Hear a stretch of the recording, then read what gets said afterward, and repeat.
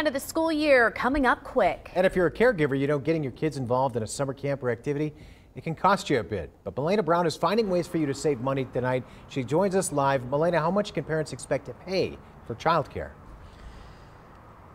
Yeah, Adam, you know, most parents know that childcare is not cheap. The American Camp Association said in 2022, the average U.S. day camp cost about $150 a day. But here in the Miami Valley, it is a little bit cheaper, and there is going to be some financial assistance to help.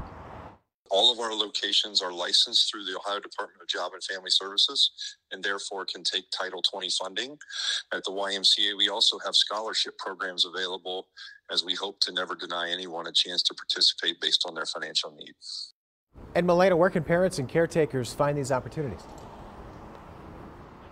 Adam, for the YMCA specifically, you can visit their site, and then for assistance from the state of Ohio, you can visit education.ohio.gov and apply. And they also list there what activities come with those grants. Now, coming up at 6:30 on Fox 45, you're going to hear from a local economist on his best way to plan for childcare.